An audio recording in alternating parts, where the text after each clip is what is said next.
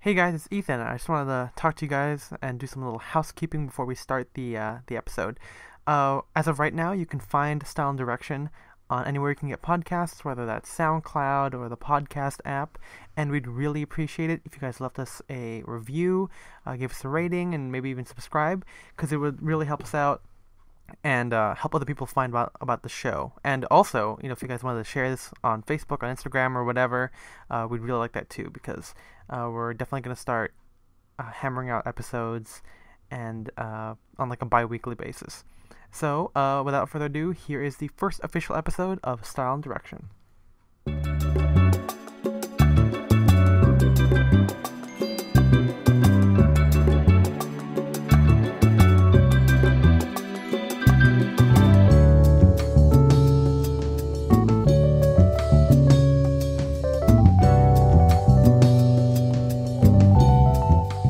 Hi guys, welcome to Style and Direction, a classic menswear podcast without the stuffiness. This is your host, Ethan Wong. And I'm Spencer Oddie. So, Ethan, Yes. It's been a while. It's been quite a while.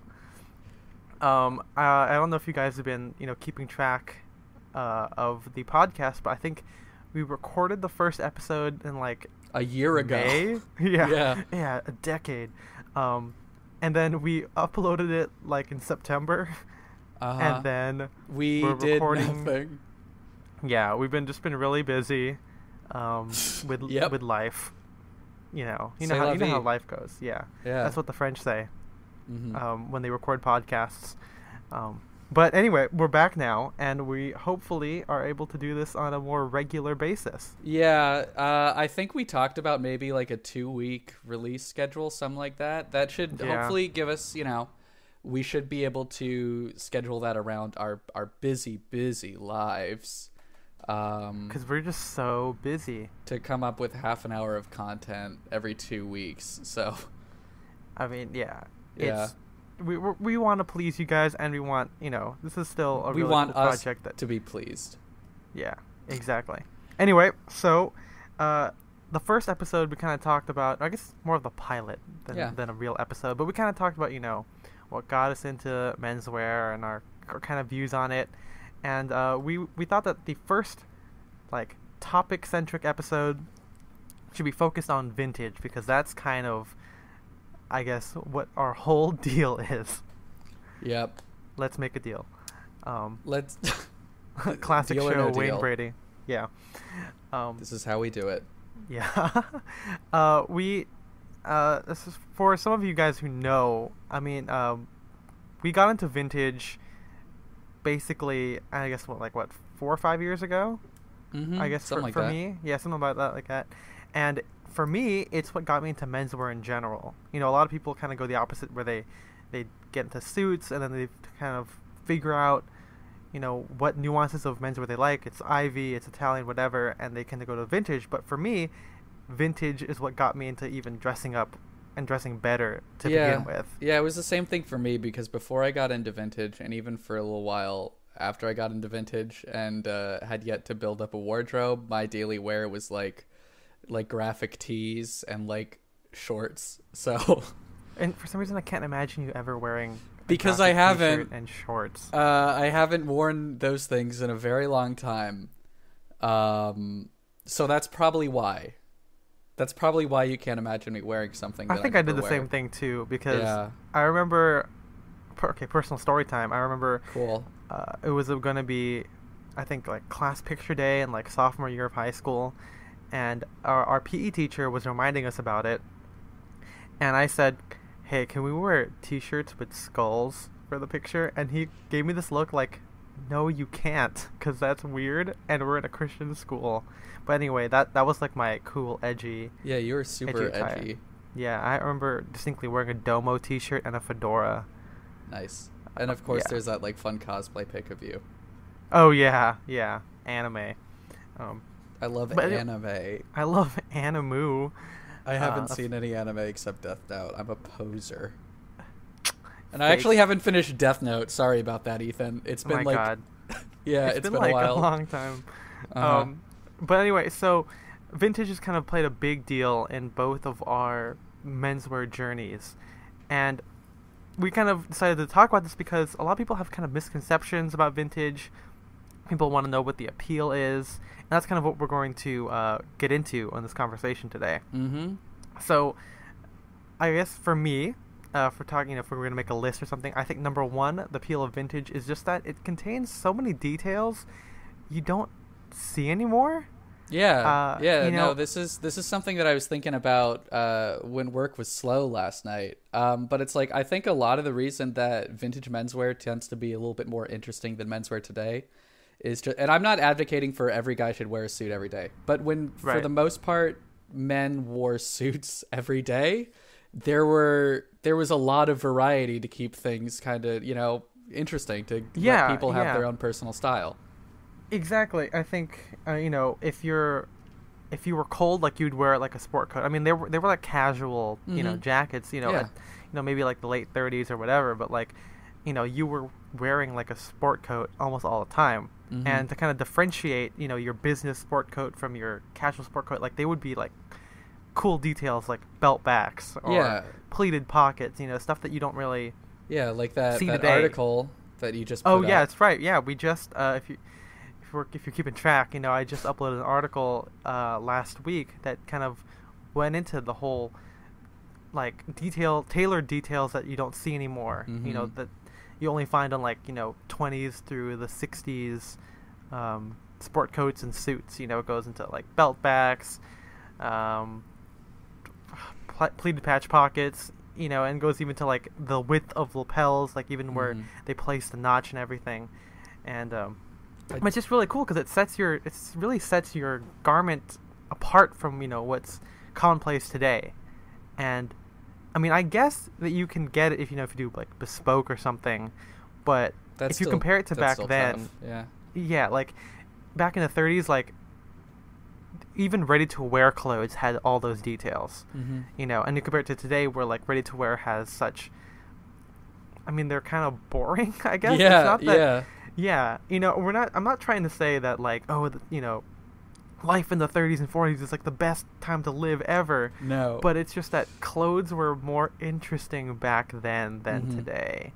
Like, again, you know, you could walk into a store and have like a belt back, or like even in a catalog they advertise like, oh, check out this cool pleated pocket thing or belted this, and you go into like J. Crew today and there's like 5 blue jackets that are like the same.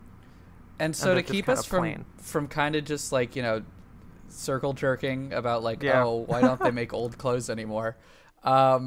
Is there any like did last okay, again, it's been like 40 years since we recorded the last episode. Did we talk about how we got into vintage?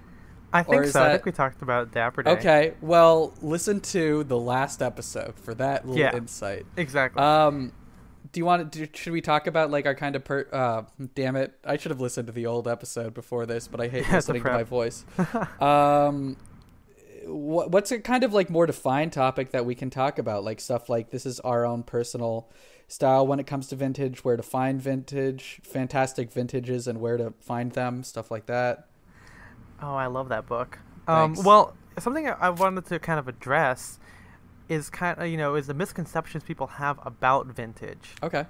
You know, so we can get into that. I mean, lots of people on both spectrums, whether you're like, you know, you're a super J. Crew, Banana Republic kind of guy, or whether you're a super bespoke guy, you know, people don't like vintage for a couple of reasons. And I think number one is that it's used, you know, and you know that if that's not your jive, then there's nothing I can really say to combat that. I mean, I get it. You want something that's new. You don't want something that someone has worn before.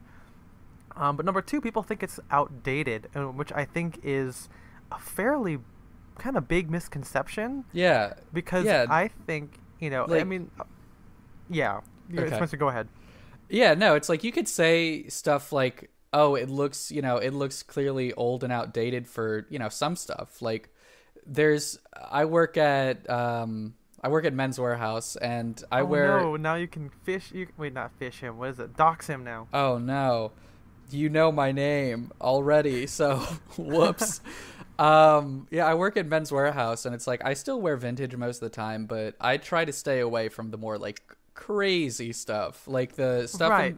the stuff in the 40s and 50s. I like it. I still wear it to like vintage events and stuff like that, but I don't wear it to work because I would say that the period like following World War II up until like 1956, that's like that vintage does look kind of outdated and out there. But Yeah, I think well, that's something to address too. I think when people think about vintage, they kind of have like this blanket term, while we in the community, I guess, we are able to distinguish different eras, and some eras, like you said, are very, very dated. yeah. When I wrote an article for Style Forum that kind of goes into suit silhouettes by era, and I've also written that for like the blog in a longer format. But stuff like excessive shoulder pads and like low button stances, those kind of characterize like the late 40s to like the mid 50s, and it also characterizes like the like mid 80s to like the late 90s. Yeah. So stuff like that is definitely very dated. It's something that you really can't wear, and I think that's what kind of gives vintage a bad taste in a lot of people's mouths. Yeah, because, for whatever reason, a lot of people seem to think that, like, skinny ties and skinny lapels weren't a thing until, like, 1960, and then they weren't a thing again until, like, 2007, so... Right. Yeah. So it's, for us, we kind of have, a different view of vintage, and I think that if you find, like, the classic pieces, and I don't want to circle jerk, like, oh, classic style never goes away, but there is a sense of that where when something has like a normal button stance, a medium to wide lapel and very minimal shoulder padding, I think you can wear that today, and it's it might be slightly out of place for like a J. Crew thing, but if you compare it to like a classical garment from like Brooks Brothers maybe, or it looks normal. No, I mean, I have this photo on my phone. Maybe we could put it on the group or whatever other social media we have, and it's something that if y'all are into vintage, you've seen before, but it's like a group of college students in like 1927 just wearing a bunch of 3-piece suits, and it's like, other than the fact that they're doing the bottom button and nothing else, it does not look unlike like a more high-end bespoke garment from Ethan's favorite place, like the Armory or wherever else he likes. Yeah, you got it. Yeah. So, I mean, yeah, it's like, they talk about fashion being cyclical, and I'd say that's definitely true. But some stuff doesn't really, some stuff just doesn't really go out of style. Yeah, I think, like people talk about like, oh, high-waist trousers are coming back. Yeah. Well, like, based on like what I've seen, a lot of the tailors that I like today have been wearing that for forever. Years. Yeah. And it's just kind of like what's been normal, And so I think...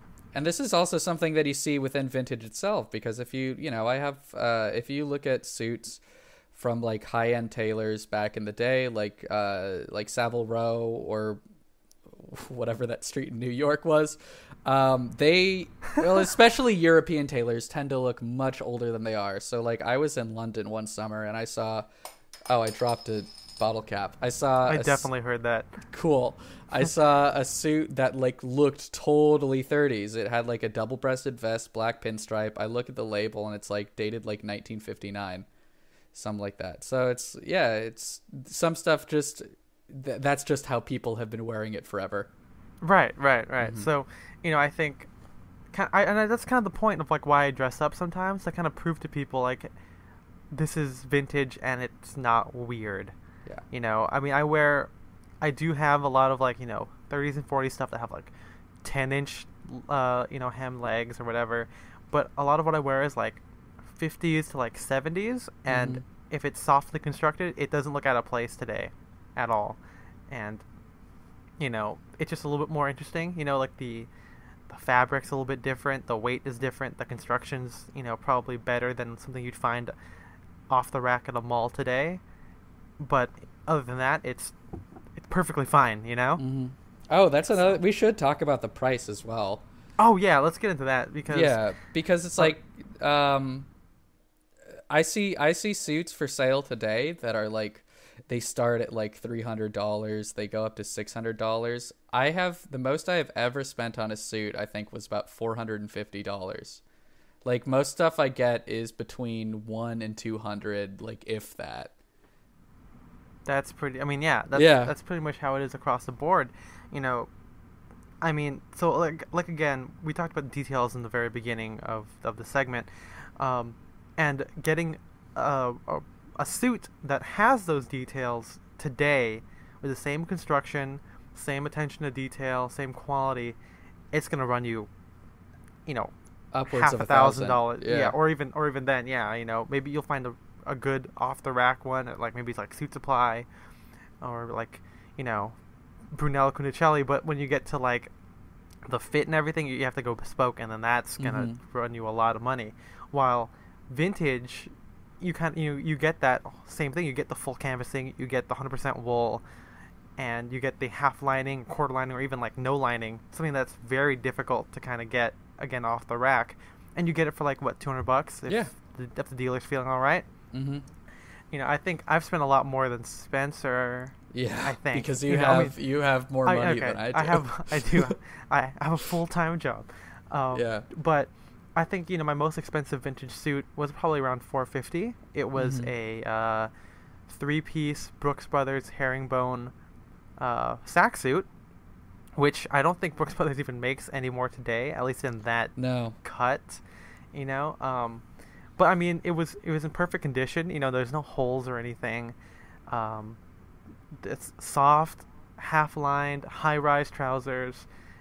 The weight of the wool, it's a medium weight. It's fine, and it's something you can't find. Even just a regular brown suit. I don't think most people make those anymore. Yeah, seriously. Like, someone came into my work the other day and was like, "I'm looking for like a dark brown sport coat," and I was like, "Sorry, dude. Like, straight up, we don't have any." Yeah. Yeah. Like, I think there's not really an old adage, but when you first start out, people suggest that you buy a blue suit or a gray suit, or even just a blue blazer and a gray blazer, and that kind of has defined the options that you have in almost any store. Yeah.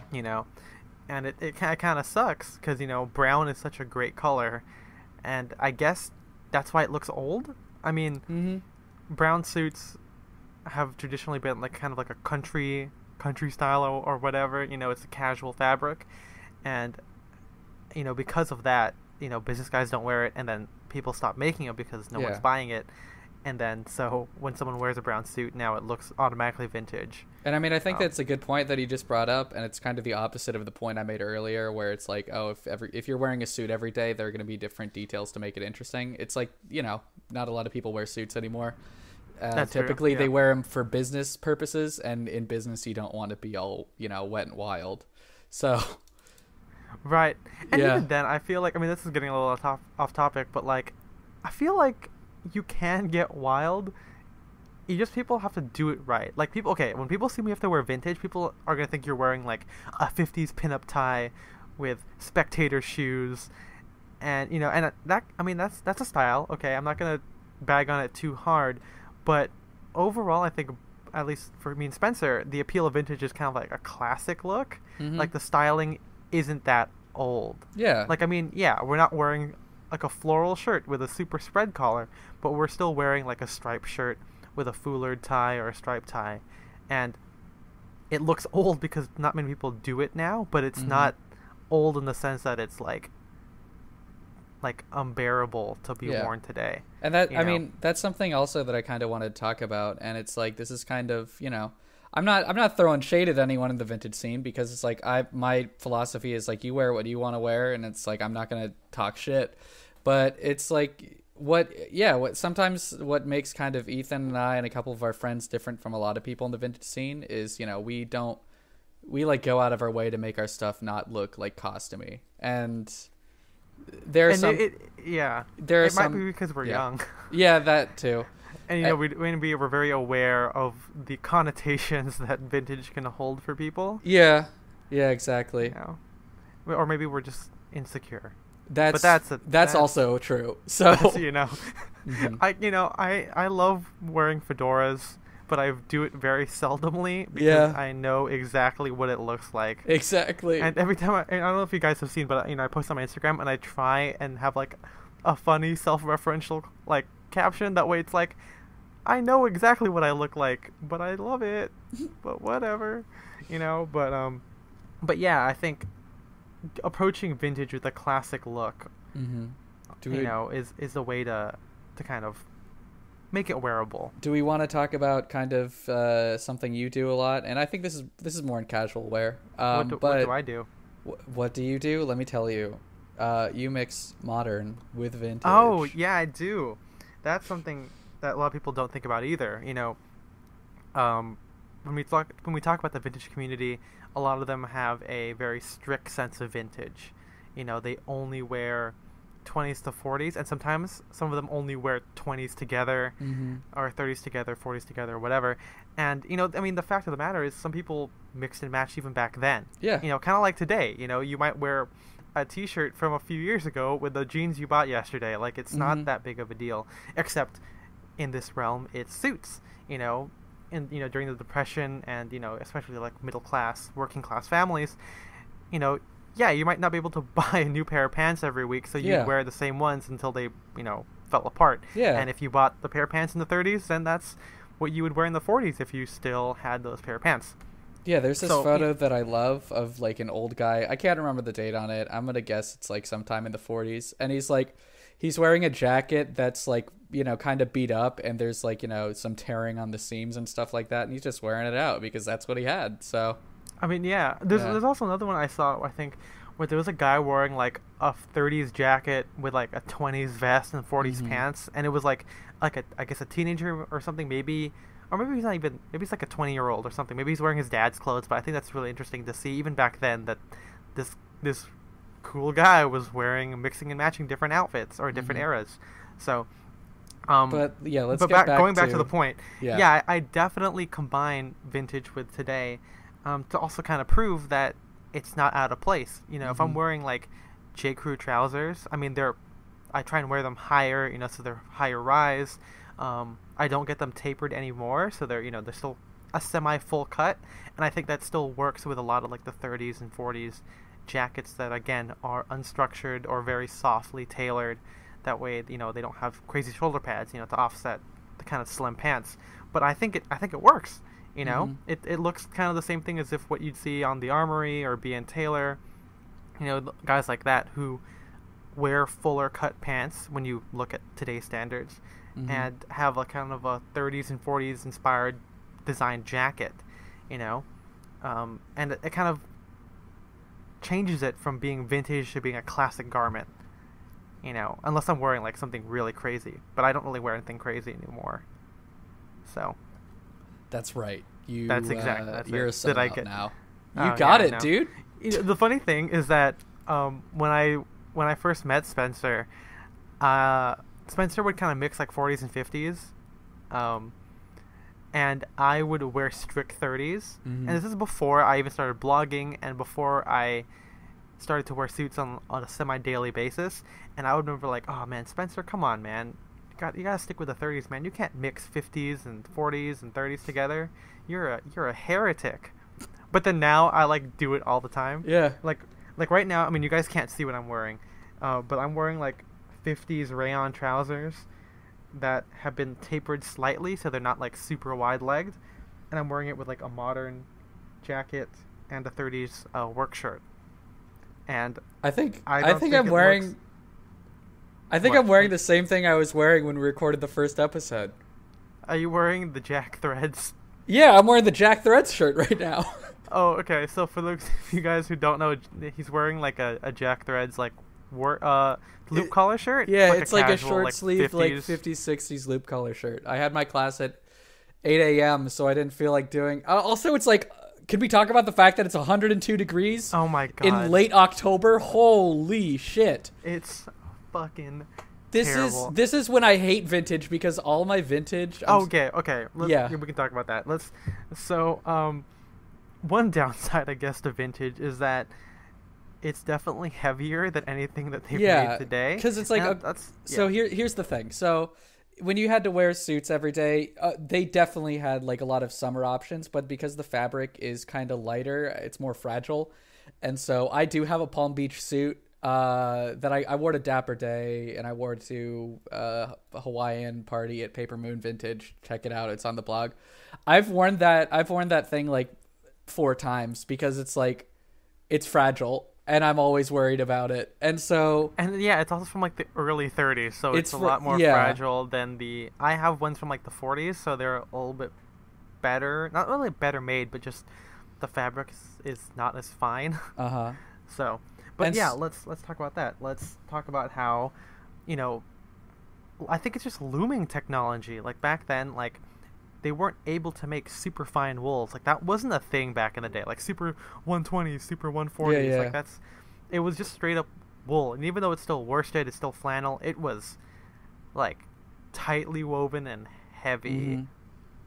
You know. Well, no, I Maybe think not tightly woven. I think but, you know. Well, yeah, exactly. It's heavier, but it's also more loosely woven, so it Yeah, breathes. opposite. It Whoops, breathes a my little bad. bit better. Yeah. So, and also there's an aspect of drape too. You know, like when you walk with like wider, when you have like a thick cuff and like a wide leg and you walk, you know, Mhm. you get a little bit more airflow, right? Yeah, you're doing the like Vince McMahon big ball walk. There it is. Yeah. But like that's just kind of how vintage was. And Mhm. obviously, you know, if you compare it to today where you have like a super fine suit that could be made of like a finer linen or whatever, it might be a little bit more comfortable for heavy, for, you know, like summer Mhm. and hot weather, even though it's fucking October. And it's 102 degrees in Orange County, so I can't imagine what it must be like in LA right now. Well, luckily I'm inside recording this, so it's, I think our air conditioning is at like 76 degrees, so Nice. you know, sorry baby seals, and you know, sending hydrocarbons or hydrofluorocarbons into the air Yeah. from my air conditioning unit. But Mhm. Ethan's gotta stay cool, baby. Hey, I'm checking the weather report. Do you know what it's going to be next Thursday? What's it gonna be next Thursday? 69. The sex number. The sex number, dude. You know, the funny thing that I'm thinking of as we're recording this is that I think the first episode we didn't cuss at all, and even though we Fuck! flagged it, we flagged it explicit because we knew that We're going to. we were going to definitely cuss way more. Yeah. Um, We're so. swear boys. Swear boys. We're lewd, rude, and totally crude. You know, I don't know if people who read the blog, or at least the adults who read the blog, are the same people who are going to be listening to this. But I still get comments about like, hey, this is a great article, but you should cut down on the profanity. And I'm like, Do you remember that Okay. Vine that's like Storage Wars? And it's like, watch your profanity. That's exactly what I think of. Yeah. Because I think like, and this is like way off topic now, but like it's kind of like I want to write like the way I talk, and the way we talk definitely We goes say in. we say ass. We say We say damn. dicks. Yeah. You know, and something that someone told me that I thought was really cool was that he didn't complain about the profanity, but he said that he likes the energy that we bring to talking about menswear, and I think that's a really cool thing because I think it ties into the whole fact that men can't be excited about fashion, or that, you know, a manly man can't be into fashion, so Yeah. they subvert it, like, you know, like Art of Manliness or whatever, where they talk about, you know, oh, it's not about fashion, it's about looking nice. You know, they kind of hide the fact that it's it's an aesthetically pleasing thing. And then you have the opposite, where you have Permanent Style, which is a great blog, where he approaches it as like talking about art. And that's, you know, that's a cool thing too, like, you know, talking about the beauty of like a handmade shoulder, the hand rolled lapel, the hand stitched canvassing, whatever. But there's no one talking about it like a fucking video game. Like, no one's like, this game is fucking sick. Like, if you hang out with me and Spencer, we'll be like at Benny's house and we'll like run our hands through like his racks of clothing. I also and we'll be like how "Oh, little fuck." you clearly know about video game commentary. Yeah, I don't. Yeah, it's like that episode of The Office where Andy's talking about how he could be a food critic, and he's like, "This food is bad." I think he's also talking about movies too. Like, he's all like, that film is bad. Yeah, no, I watched that episode yesterday. He said he couldn't be a film critic, but he could be a food critic Oh, or okay. an art critic. There we go. That's been our Office fan cast. There we go. It's called Dunder It's called Aesop's Famine. Foibles. Aesop's Foibles. Deep Oh, man, pull. that's a deep reference. I don't Yeah. even know if many people remember that. Uh-huh. Did we get everything we wanted to talk about vintage? I don't know. We started talking about The Office and how we swear. Oh God! Should But we I like? think, okay, so let's recap a little bit. So we talked about how This we is like what we vintage learned because today, of all- children. This is it. This is the summing up. To sum up, we've talked about how details that we love that you don't see anymore, which you can read in depth on the blog. The price point is very The tops. attractive. Yeah, I It's feel like we so didn't really hot. talk about that too much. Like, Okay, yeah, it's I like mean- okay, we could go into that a little bit more. yeah, let's go into that. Like, It's I mean, way okay, better. so I know Spencer does a lot more in-person shopping than Yeah, I because do. I Well, got burned a couple times early in my vintage career And, with you know, online stuff. I mean, everyone. I think everyone does. But like, Yeah. for me, a lot of my like '60s and '70s stuff, a lot of my sack suits, I've gotten on eBay. And I'm telling you guys, eBay is just, if you know what you're looking for and you're educated enough to know the details, eBay is like your best friend. Like, you submit a best offer for $100, and 9 out of 10 times they accept it. And so I've gotten like suits for $100. I think I've gotten 3 suits for $75, which was insane. And again, like the '60s and '70s, they're not too different compared to like a regular suit. Like, they're not super vintage, but they're not super modern either. But I think they still count, right? Mhm. So I mean, yeah, maybe not to there. Again, no shade to anybody in the vintage scene. There's a lot of people in the vintage scene that don't count anything vintage after like 1950. So I think disagree there. Yeah, I've differentiated it by talking about thrifted clothing, which I usually call like 70s through 90s stuff, and then true vintage, which I think is like 20s through the 60s. That's how I differentiate on the blog. So anyway, like, you can find vintage stuff on eBay if you're very confident about your sizing, and if you've got a good tailor, which I think is very important. But yeah, it's a lot cheaper than buying like a used Ralph Lauren suit on eBay. Will get you like even still $400 or $500 because retail is like $1,200 for Ralph Lauren, I think. And getting a similar suit that's from the '60s from a guy who's just trying to get rid of clothes or thrifted whatever, it's a lot cheaper. And I think that's one of the biggest appeals of vintage. Getting the clothes that you like for a price that's largely very affordable. Yeah. Yep. And I guess the flip side is, going to actual vintage stores, and more often than not, it's a little bit pricier than buying something on eBay, but it's still better than buying something in a store. Oh yeah. Even like, again, like that $450 brown sack suit I got from a vintage dealer. Finding a 3-piece brown suit at, again, like Ralph Lauren, if they even make a brown suit, it's still going to cost you $1,200, and $450. That's a fucking steal. That's He literally stole it. Right. I mean, I guess comparable, you'd go to like Suit Supply. I think Suit Supply is $400 to $500, but I mean, like, there's a difference between vintage off the rack and modern off the rack. Like, modern off the rack, they don't give you a lot of room for alterations, because they try and save as much money on the manufacturing process, and usually with vintage, there's a lot you can do, a lot more in the side seams, a lot more in the jacket that you can let out, or you can take it in, so going with vintage kind of gives you a bit more leeway to experiment with your tailoring and to kind of get the fit right. And I mean, I have a brown suit from Suit Supply that was $500, and even though it's great, it's got patch pockets and everything, the construction's not the same. Yeah. And I mean, it's passable today, and I still wear it, to kind of have like a vintage or a modern interpretation of vintage, but it's it's not the same thing as wearing like a straight up 1950s sack suit from Brooks Brothers. Like, you can definitely tell the difference when you know what you're looking for. Exactly. I mean, maybe to like a regular dude, you might not be able to know. Just a regular guy in the neighborhood. Just a regular guy. Is that how the song goes? No, I'm quoting the first episode of Nathan for You.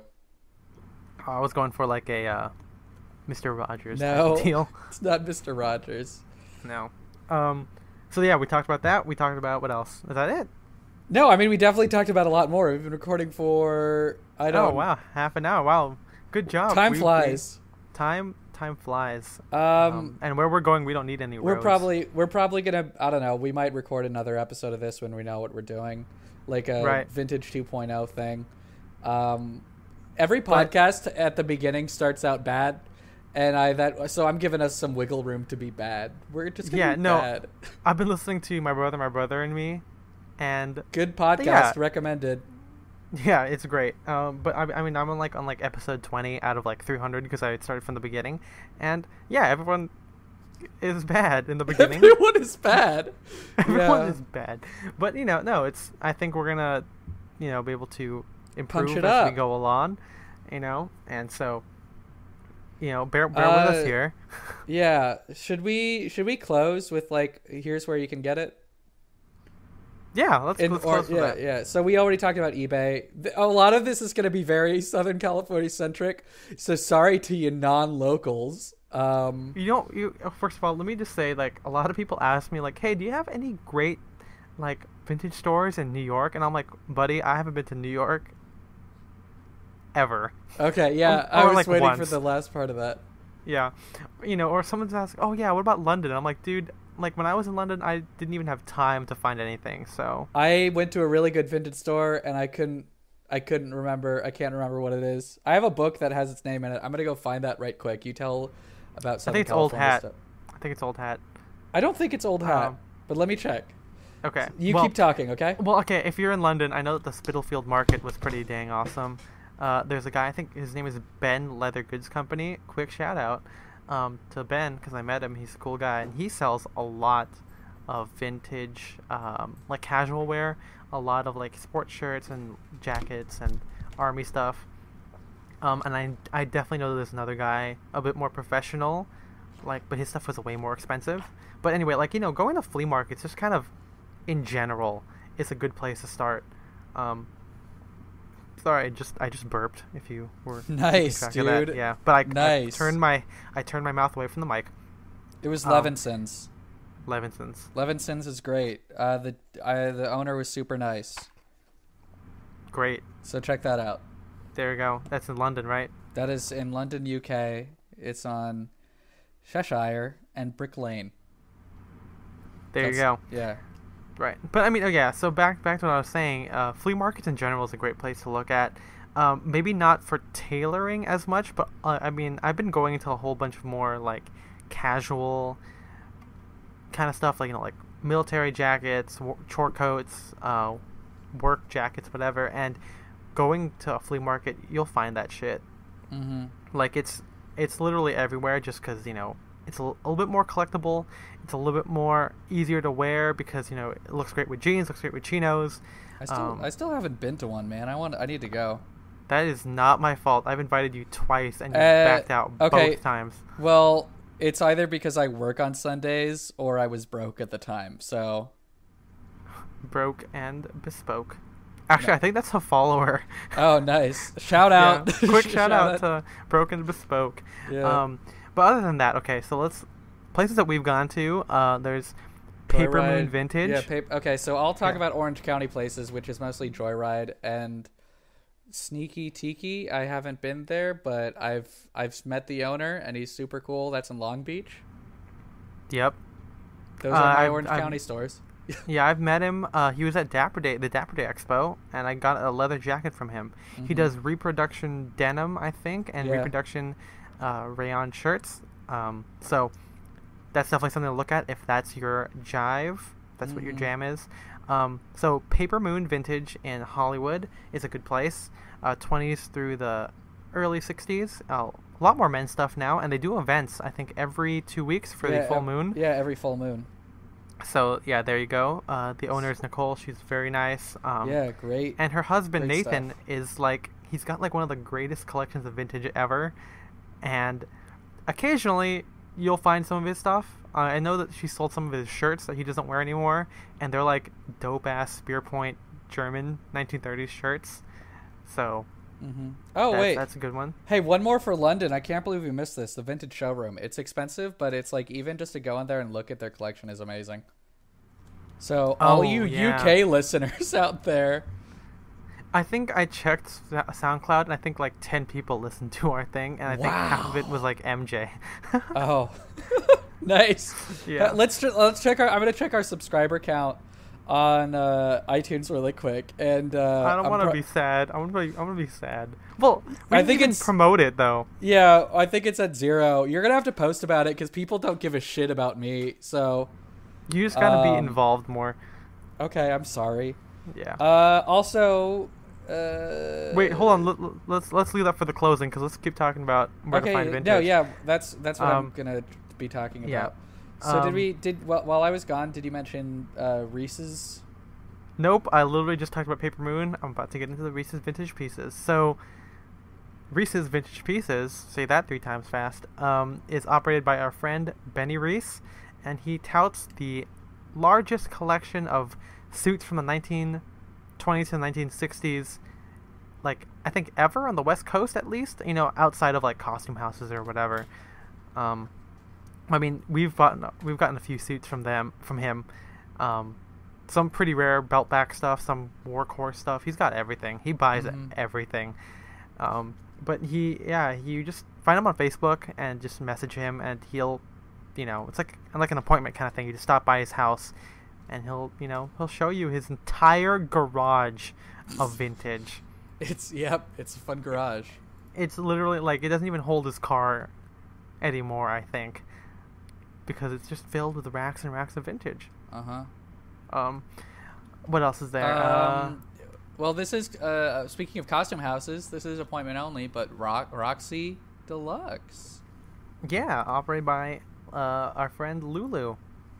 Funny. I hung out with my friend yesterday, who is a costume designer, and she's pulled some stuff from Lulu's or from Roxy's. Yeah, but yeah, it's an active. It's an active costume house, so the stock changes depending if people have been renting out stuff, but she is definitely open to selling, again, appointment based, and that's pretty good. We've been going there a few times. Last thing I think that we should mention, this is breaking news. SJC Simon James Cathcart literally just released his suits, his collection of suits. Right now belt he backs. has So I just got the workwear suit. I'm waiting for it to come in, obviously, because I just ordered it the other day. But he has a brown tweed 3-piece belt back suit and a blue one, and they are both gorgeous. They're both seriously they're pretty amazing. Perfect.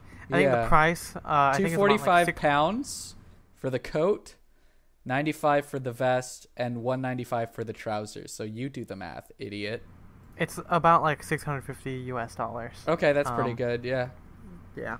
So that's pretty good, right? For a good off the rack but vintage detailed. Yeah. And jacket. Again, I just got his workwear suit. It's a little bit less expensive. I think I was honestly pretty conflicted because I was like, oh, the tweed suit's going to come out in a couple days. Do I want that?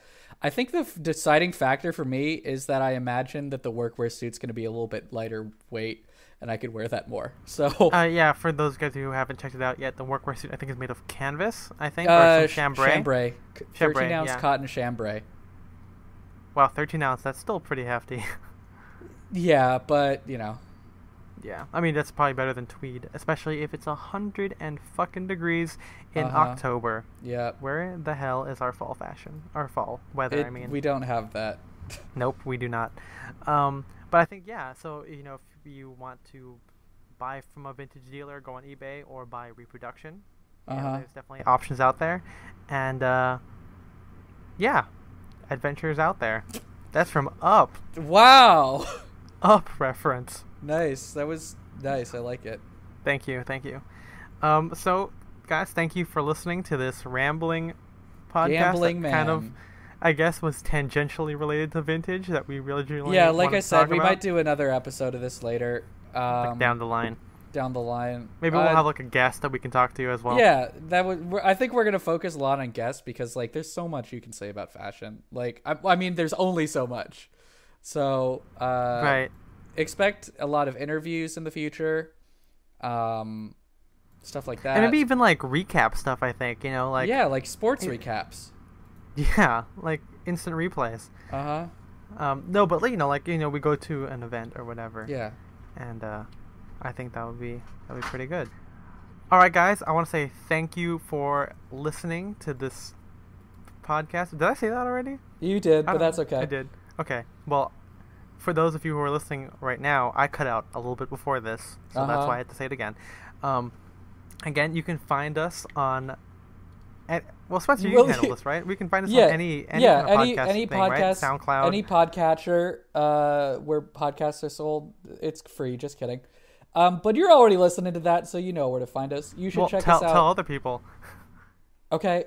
Yeah, tell other people. Tweet at us. Do we have a Twitter?